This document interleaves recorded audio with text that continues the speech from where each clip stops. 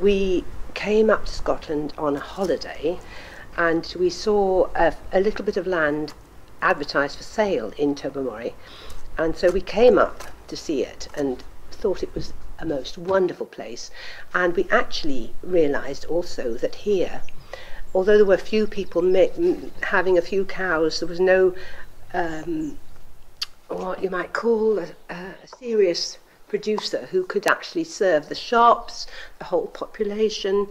And the milk came in on freight on the boat. It was completely different from now. It was completely different. And it was an amazing thing. 3 months later, Jeff again was looking in the farming press, and he saw Ski-Brua for sale, a derelict farm on the Isle of Mull. It was a long haul, I can tell you that.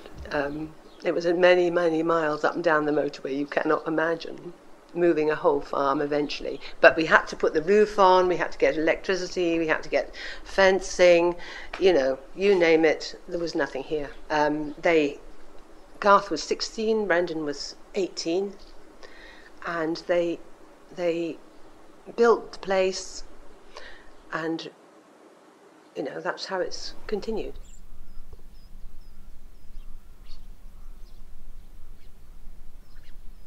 So we've been making cheese for 30 odd years here. Built the farm up from very much a ruin. We've done it all ourselves as a entirely family run.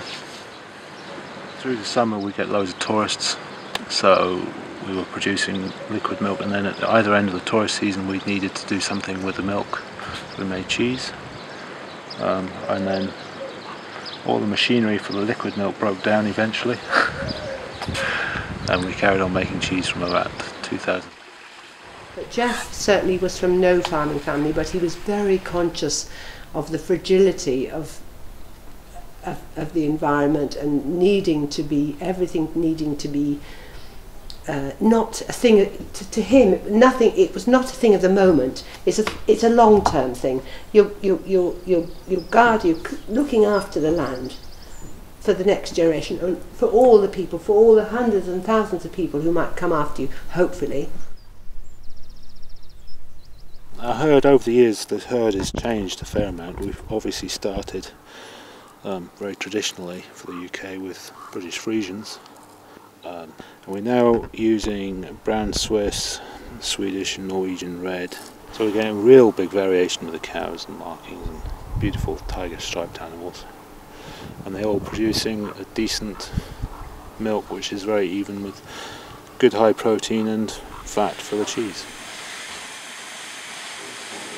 But it's particularly exciting to make cheese. I mean, we did the liquid milk for all those years. But I can tell you, it was wonderful. It was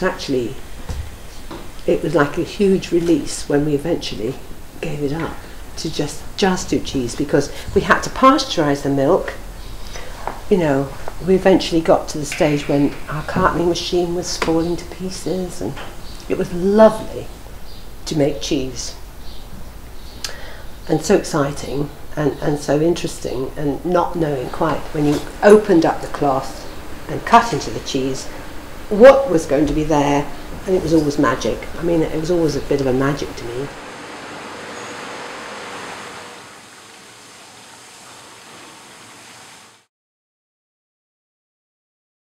You know, our cheese is just a total result of where the cows live, really, isn't it? Every day is different. Every time the cows go to a different field, they come back with a different type of cheese. And I mean, we've just tasted 8 months worth of cheese, and every single batch was different. It was so exciting. I can't tell you how exciting it was to actually make cheese in September and sell it the next June, or when the Easter time or whatever. And it was incredibly exciting that first of all anyone would want it. You know, it was like a buzz.